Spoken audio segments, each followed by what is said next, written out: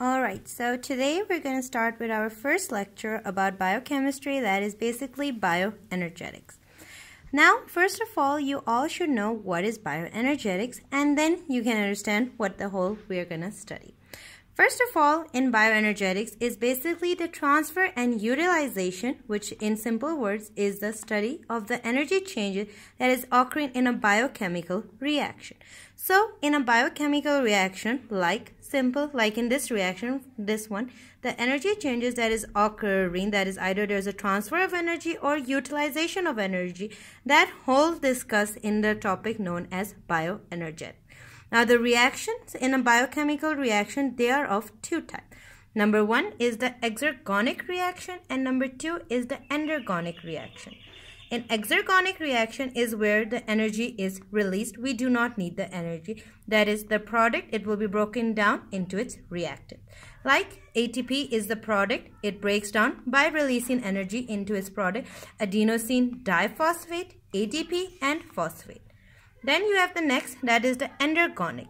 Endergonic is in which the energy is utilized. You are using energy, means the reactants, they will combine with the help of an energy to form the product, that is ATP. These are the two types of reactions. Now we will study about what is free energy. Free energy, it is basically denoted by G letter. It is basically the energy that is required for working. When reactants are converted into products, the energy that is required to convert this reactant into product, that energy is known as free energy, indicated by the letter G. Now, what is change in the free energy? Change in free energy denoted by delta G, it indicates that what are the changes that are occurring in the reactant center or in both, which we will study later on. And it tells us in which direction the reaction will produce. For example, let's suppose that the energy rate of the reactants is more and that of product is less. So the reaction will move in the forward direction. And if the energy change in the free energy is more on the product side and less on the reactant side, then it will work in the reversible direction. That was all about what is bioenergetics, what are the types, what is free energy, and what are the changes in its free energy. Now what we are going to study is how they all are related according to heat.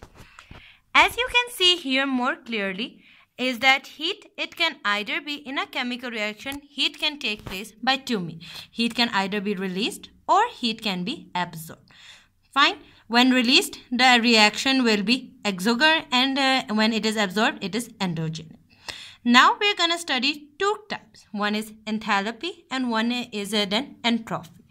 First of all, let's discuss what is enthalpy. Enthalpy is basically indicated by the letter delta H. Here is the reaction in which we will study about the measure of how the energy is changing of the reactant. We are not concerned with the energy or the heat change that is occurring in the product. So whatever is the change that is occurring on the reactant side, that measure of the change of heat, that is known as enthalpy, not of the product. Now coming to our next, that is entropy. Entropy is basically the changes that are occurring in both the reactant as well as the product. So, if coming here, we see that in the reactant and product, in both cases there is any disorder or any decrease in heat energy, then that is not known as enthalpy, but that is known as entropy, indicated by the delta S. Now, what is the relation between the free energy, between enthalpy and entropy? This is the equation that has been shown, that is delta G equals to delta H minus T into delta S. What is T? T is basically the absolute temperature at which the reaction will take place. And it is usually measured in Kelvin, and how to calculate Kelvin is degree centigrade plus 272, you will get temperature in Kelvin. Now, what is the standard free energy? It is that free energy that is available in the reaction when the reactants and products, they are in concentration of 1 mole per liter. So, whenever the concentration of reactants and products is 1 mole per liter and pH is 7, then that energy that is available in the reaction, that is known as standard free energy. And that was all for my first lecture of biochemistry. Hope it is understood to you guys. Thank you.